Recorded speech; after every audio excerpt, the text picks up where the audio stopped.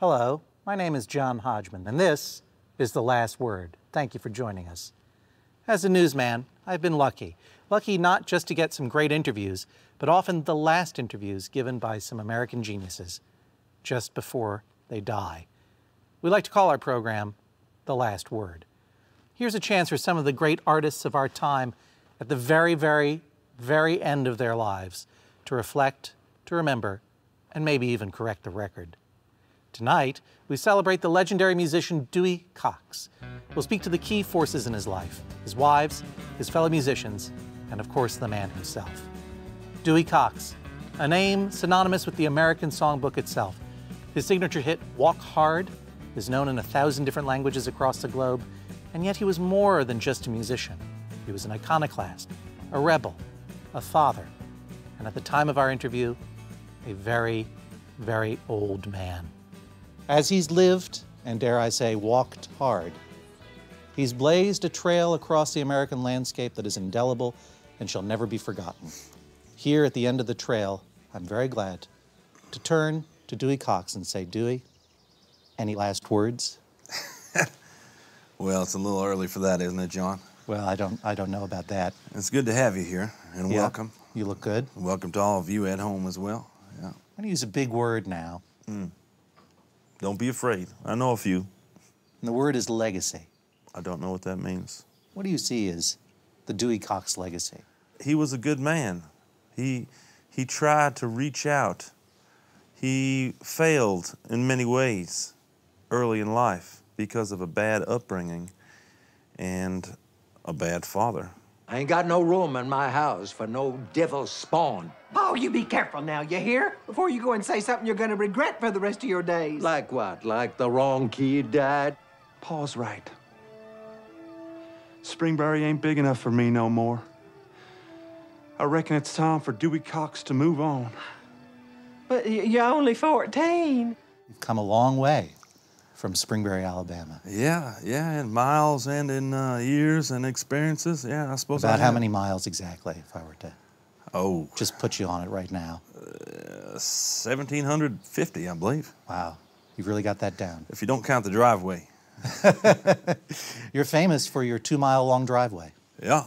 You laid the asphalt yourself, I believe. Yeah, I dug that with the boys. Why is it important for you to maintain a connection with the ground and with asphalt? To answer your question, I think I'd have to go back to that first song I wrote, Walk Hard, and that was related to the ground, because in order to walk hard, you need something to bounce up against. So the earth has been good to me. Thanks for joining us again. I'm here with Sam McPherson. Welcome, Sam. Thank you for coming by. It was good to be here. I don't even watch TV. Tell me the story of how you first met Dewey Cox. He was a janitor at a club that I worked at, and we played for this singer, Bobby Shad.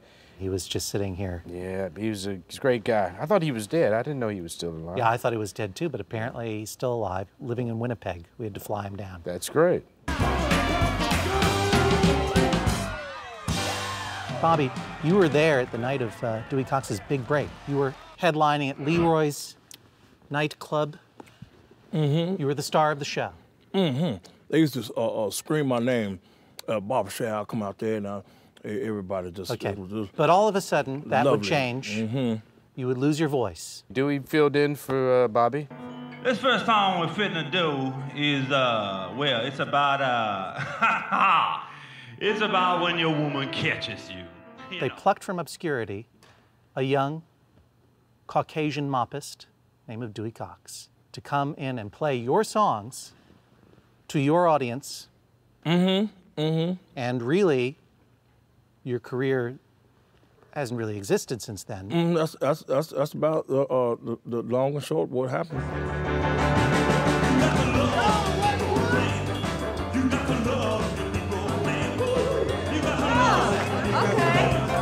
He tore the place up. And I said, I'm gonna hook my wagon to that star right there. And when he sang that first song that night, You Gotta Love Your Negro Man, what was going through your mind? I thought he was gonna get killed. Really? At first. Why? Well, you don't want to be a white person saying Negro in a room full of Negroes. Why? just bad karma. You're not actually doing any music now, are you? I still sing. I don't play as much as I used to, because... I would think not. I didn't even know you were alive. Oh, you know, I get that all the time. Nobody ever said it's gonna be easy. It's hard, but I plan on walking. Oh, I'm gonna walk. Hard. Walk hard. How does Dewey Cox write a Dewey Cox song? Is there a ritual? Like no life at all. Guilty as charged. Don't you dare write a song right now, Dewey! Is there something that needs to happen? Something you need to be wearing? Something needs to happen. Something needs to happen. Dewey. If something needs to happen, I'll be the one to do it. If something needs to happen, why don't you go and screw it? Just like that, John. That's how songs happen. Oh my. Someone will, in the midst of a conversation, will utter a phrase. I'll hear that, and a little bell goes off. Ding! I hear that bell, and I know, good God, here it comes. Wow. Excuse me. Knew we should have put more glue in there. Now, I'm going to bring up what might be a little bit of a sore subject for you. There have been rumors. All right, you want to know about the balls, all right? The ball. Is that what this is going to turn to now? My testicles? Is that really what we're going to discuss on national television, John? Is my testes? All right, let me say it for the record. I have the largest balls in rock and roll. If you would just let me play one of my songs that I wrote, I think you'll like it a whole lot better. You have failed conclusively. It's over. And if somehow you were able to sing a song now, bringing these boys together you haven't even met. Been talking with the friends, the foes, the lovers of Dewey Cox, and now we come to the rest of his band. I really should have your names here. I'm sorry. You have me at a disadvantage. Which one of you is the drummer? Neither one of us is the drummer. Sam's the drummer. Oh, right. I talked to him. Funny guy. Yeah. Okay, in your own words, tell me about the first time that you guys laid eyes on Dewey Cox. When you say own words, like words that we've made up? As long as, yeah. I can use my word shizzle-cack. Yeah, you can use that. He makes up lots of words as part of his I make up words and try to sell them. You're a caution. Go ahead. Well, when we met Dewey, it was in the recording studio. We would record all day with different fellas, but there was something about this boy is different. He had a special shine. I was not impressed. I didn't think too much of him off the bat. Why not? Oh, he just seemed like a dullard. Yeah. And a lot of enthusiasm. I doubted. It didn't seem like there was a lot of talent to back it. And then he wanted to play one of his own songs. Yeah. And this would be the song that would change his life and yours. There's a big group of Jews in the recording studio. Oh, yeah. And they were there. Mm-hmm. Whatever they do. There was a Jew in the green room, too. I was willing to open my mind because these Jewish gentlemen brought you in here. They usually have good taste. Today, your performance has shaken my belief in the Jewish people. Well, there's nothing I would like more, sir, than to restore your faith in Judaism right now. Did you know he was going to play that song? No. We'd never heard it before or anything. So you just had to follow along. We picked up and found something there that day. It was magic. He led us, and we'd never even heard the lyrics to the song before, but we somehow knew how to sing them. Yeah. Wow. Dude, we don't know this song. You just follow me. Jesus was whispering the lyrics in our ear. It was like Jesus. Despite those Jews in the recording studio. Well, you gentlemen know Dewey better than anyone. What do you think it means to walk hard? When I think of walk hard, I think of literally walking and slamming your feet down as hard as you can with every step you take. Literally walking? Literally walking hard. That and walking with an erection. Okay. You think that's what it was about? That's what comes to my mind when I hear it. I don't know if that's what it was about. I think it was more about his life being hard, not walking down the street in a hard way. We sang that for 20 years. You thought it was about walking hard down a sidewalk? I would always have a little movie in my mind. Walk hard, hard. Walk hard. Down life's rocky road. Walk bold, hard. That's my creed, my code. You're a spiritual man? Well, I am spiritual in the sense that I am connected to my God. You made 3 overtly spiritual records, Yes, most those famous are- one being God Hard. God Hard, and then that was followed by Christ It's Hard. Yes. And then the last one was just Gospel Cox. That was my most famous one. And I'm Yes. glad you mentioned that, John, because a lot of people overlook those spiritual records and they like to dismiss them Yes. as the work of a fanatic. But I can tell you this, Gospel Cox has more original songwriting and more heartfelt emotion than I think the sum of my other records. Tell me how you first met Dewey Cox. We grew up in the same small town, so I had known about Dewey since he was a boy. I knew that he had matured a lot faster than the other boys in class, but we didn't know each other that well. It wasn't until he sang that song at the high school talent show. You're a girl, but make no mistake. Yours is the hand I want to take, so please. He pointed at me, and then I obviously became his girlfriend and then his wife. So, you fell in love with the music. I fell in love with being pointed at.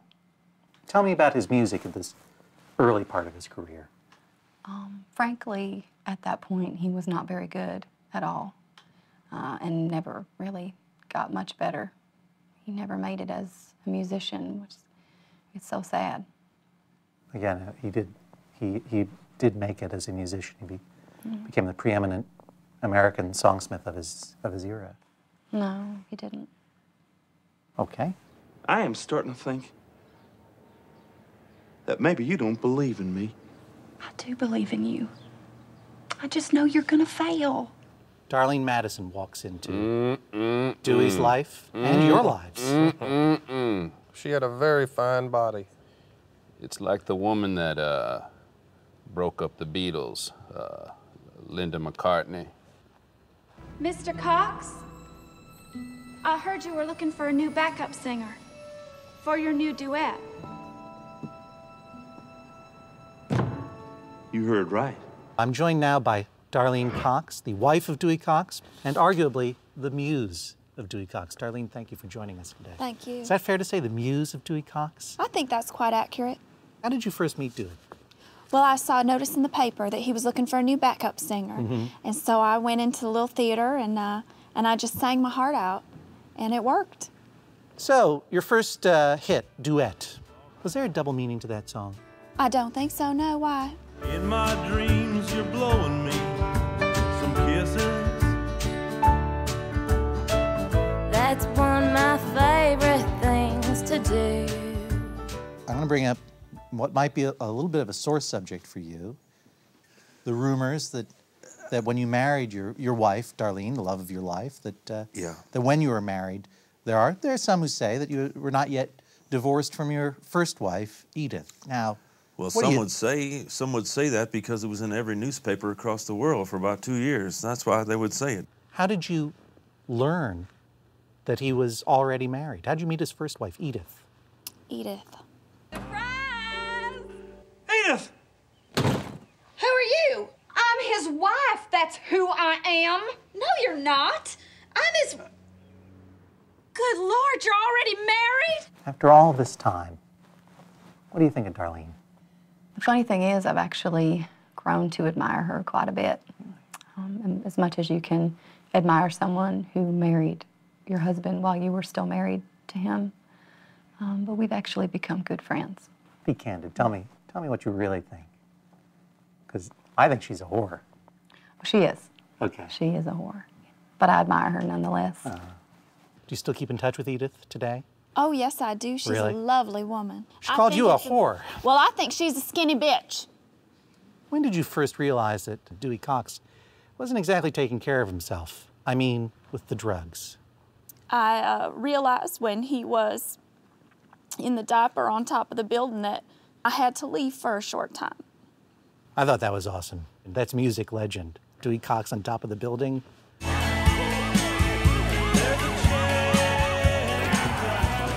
Drugs. Something you've known about your whole life. Oh, yeah. I had a love affair with drugs for a while, and yeah, most people do. You were 20 years old. You had already had your first #1 hit. Yeah. You had your whole life ahead of you. You had a family. And I might argue you threw it away for drugs. Oh, I never threw away my family. No? I may have forgotten their names. I could not keep track. I'm not going to lie to you. I didn't forget them, though. You know, I joke about it. Yeah. I think it's as funny as the next guy when somebody gets all hopped up on PCP. It is. I love to see sweaty, naked people run around like they think they're dinosaurs and such. Of course, we all But I don't mean to make a lot of it because it was a terrible chapter in my life. That was a dark period for you, wasn't it? You think so, Doctor? What are y'all doing in here? We're smoking reefer, and you don't want no part of this shit. What are y'all doing in here? It's called cocaine, and you don't want no part of this shit. We doing pills, uppers and downers. They're the logical next step for you. I want some of that shit. So I don't think I'm making any headlines when I point out, we all know it, Dewey Cox did a lot of drugs. I don't know nothing about that. Okay, I was just gonna ask, you know, how do you think that happened? I have no idea. Really? You a cop? How was it watching Dewey hurt himself in this way? Because he was doing a lot of drugs, was he not? A lot of the times it would hurt, but a lot of the times it would be pretty funny, too. I'm sorry, how? How do you mean Oh, funny? you know how people are when they're on drugs a lot and alcohol. Oh, yeah, sure. You see a man vomit and he thinks his vomit's a pillow. That's funny. That's true. It's true. That was yeah, funny. That's good. That's true. Have you ever done drugs, sir? I mean, you are a drummer. What are you saying? Drummers are drug addicts. Everyone knows that. Pillheads. Let's say this, all right. I touched a lot of people in my life, physically, mentally, musically, spiritually, athletically, amorously, and I can't keep track of all of them. We had some fine times on the road, you know, those I can remember were good ones. Could you shut up? I'm trying to have sex with these women down here. Who's that? Oh, that's Sam. When you were on the road. On the road? Did you have sex with a lot of women? I would get Dewey's polos. I'm sorry? Passed out leftovers. Oh, I see. He wouldn't allow us to have first dibs on any woman that was conscious. I had relations with a 15-year-old girl once. When was that, Theo? Well, I was probably 35. Theo, you don't want to talk about that. I don't even remember that. I do want to talk about it. It was one of the best experiences of my life. And Dewey did what he wanted, and there came a time when he broke up the band. What happened there? Well, Dewey just started to change, and he started doing music that was not appealing to me.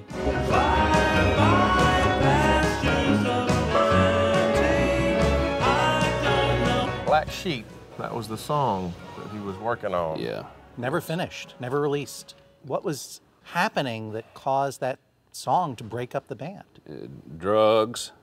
Right. And foreign fellas brought in. Lots of foreigners. Foreign instruments. Strange stuff. Lots of drugs and foreign elements. Right. Yeah. Some say you were reinventing music with what you were doing. What happened? What went down? Oh, a whole mess of LSD. I tried my best. I was trying to push new ground. I was trying to push the envelope and break new ground. And I had flown over, as I recall, 8 or 10 pygmy bushmen. And who's done that? You know, take that, Brian Wilson. And then the band broke up. Dewey Cox says, no more, you're fired, and that's when it all ends for you. In 20 years, not once have you thrown a woman my way. You don't think we like cheating on our wives, too? And you never once paid for drugs. Not once. And that's where sort of history stops for Sam McPherson. No, not really. Tell me about that day. Where was it? What happened? How'd you feel? You ever been in the middle of a blowjob and you know, right at the peak, the top of the blowjob, let's call it. And the phone rings, and you never get back to the blowjob. Sure. It's that feeling. It was a lot like that. Terrible. So what happened to Edith Cox after her marriage ended and the interesting part of her life was over? I moved to Teos. I made turquoise jewelry. And now I live with a much younger, swarthy gentleman. Our relationship is it's primarily sexual. So it's a good life. In fact, he's here right now. Hey, his name is John Mayer. Come on in. You're doing great. You're doing great. How are you? Listen, you know, I've been in a few relationships in the past in the press, and my line has always been no comment. I just want you and everyone to know that I do have comments. I look at this woman, and I have a lot of comments. I have a couple questions, but mostly comments. And then there's the love that we make to be at her garden and bring her petals to full flora, to bring her to a blossom, and then pick that blossom with my penis. It's more than I can take sometimes, but... You're a man of nature, aren't you, Dewey? Yeah, I sure am. I sure am. When was the first time you saw an automobile? I just feel like I've been blessed in so many ways. From the singing, to the songwriting, to the sausage. My life has been blessed. The sausage. Oh, the line of sausages. Yeah, my breakfast sausages. Yeah. And most of the kids, I'm sure half the people out here know me from a sausage. What's for breakfast? Hi, I'm Dewey Cox. In my house, it's Cox sausages covered in maple syrup. And if you've got some hard walking to do, and let's face it, who doesn't? Why not start your day right by biting into a juicy Cox sausage? They're farm fresh and hickory smoked right here on the farm in the big Cox smoker. Cox sausage. It doesn't say Cox unless I say it tastes like Cox. Cox sausage. If it ain't hickory smoked, it ain't a Cox. Tell me about Dewey's sausage. Dewey's sausage was huge. It was such an important thing in his life. His sausage brought a lot of joy to a lot of people.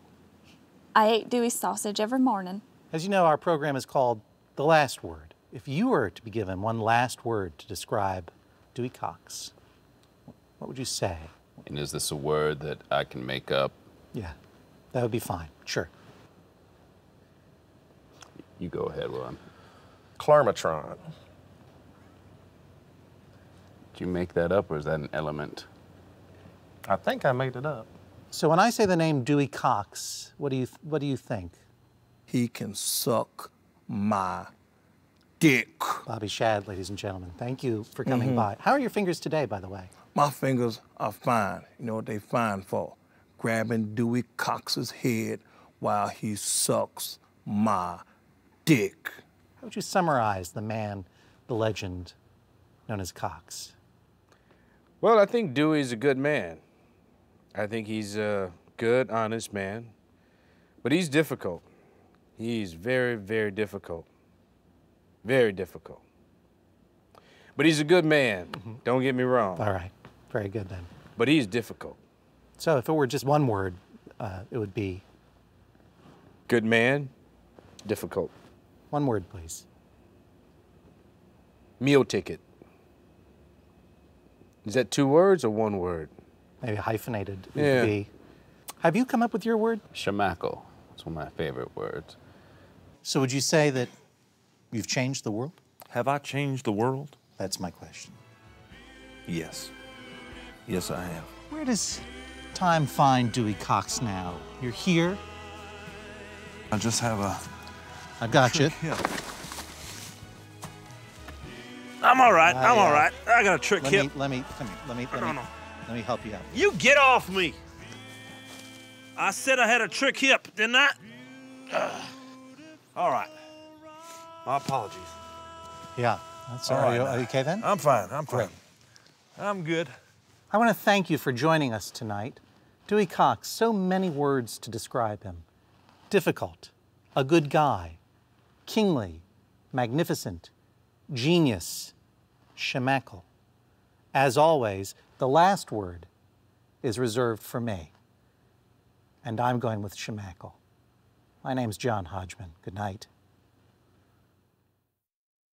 Walk hard, hard, down life's rocky road.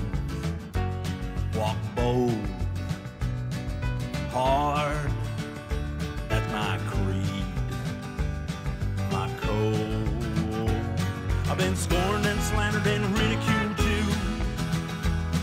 Had to struggle every day my whole life through. Seen my share of the worst that this world can give. But I still got a dream and a burning rage to live.